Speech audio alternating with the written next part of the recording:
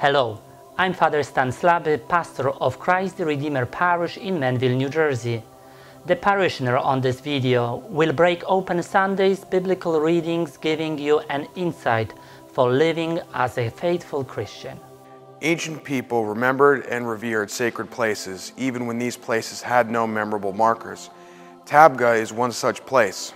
It lies on the northwestern shore of the Sea of Galilee in Israel.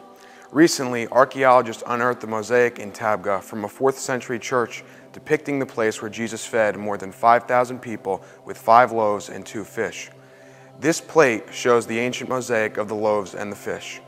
Sunday's Gospel recounts Jesus' miracle of feeding more than 5,000 people with 5 loaves and 2 fish. An ancient tradition says this occurred at Tabgha. For us, the Gospel's message is that Jesus continues to feed us even today with the bread of everlasting life. And for you and me, that bread is the Eucharist. I will be coming to Mass this weekend to let Jesus feed me with the Eucharist, the bread of everlasting life. Jesus will also feed me through the biblical readings, the homily, and the fellowship of other committed Christians.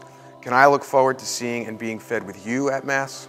Hello, I'm Deacon Tom. Please come and worship with us this weekend and learn how our biblical readings apply to your life. In addition, partake in Jesus' great gift for you, the Eucharist. This webpage gives the times of our Masses at our parish's 2 worship sites this weekend. We look forward to seeing you.